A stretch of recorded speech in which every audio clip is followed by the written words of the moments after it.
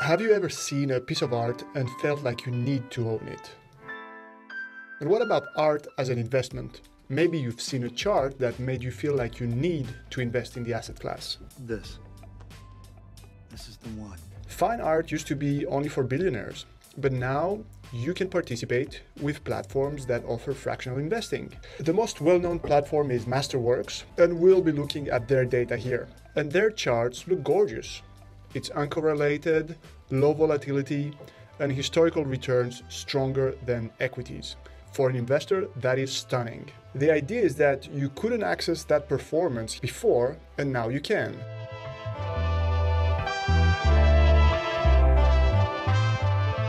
In a footnote, you can read that Masterworks does not offer securities that directly correlate to contemporary art.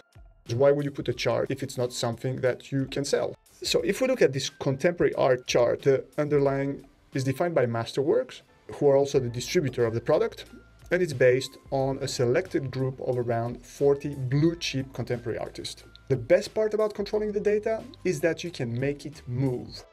If you look closely at the older posts on the Masterworks website, you'll see a slightly different performance. It's hard to see clearly, and I'll put the links, but as the S&P went from 1 to about 3, between 1999 and 2019, I estimate the art index for the same period goes from 1 to about 7.6 on the right and 1 to 5.3 on the left. Okay, it's not very clear, but thankfully there's another reference, and it's a solid brand, Citigroup.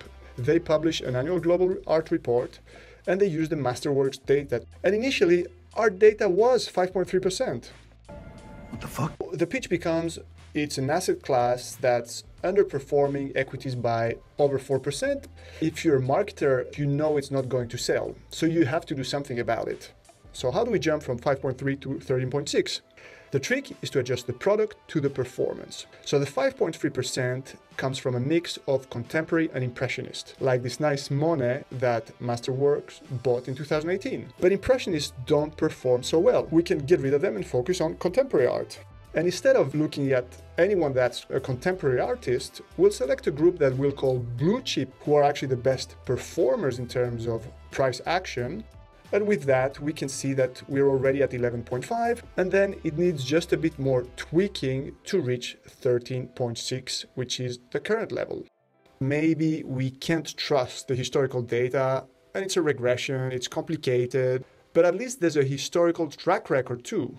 If you look closely, it's just an internal estimate. Masterworks telling us that they think the prices are going up. There are great marketing skills here on display. Having stunning data is nice, but what's really great is that you're able to distribute it.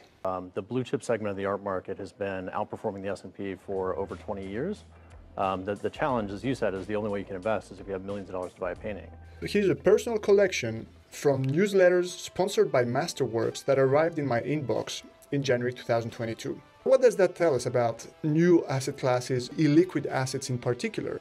Well, viewers of this channel should know that you need to look at the data in a critical way. Being able to produce a chart doesn't mean that's a performance that you can deliver. If you want to know more, there's a link in the description with a framework for assessing investment data. And if you're interested in Masterworks in particular, I've also made a video about their fees. Thanks a lot for watching. Remember to do your own research, invest in yourself, seek diversity in assets and people, and subscribe for more content about the future of investing without the hype.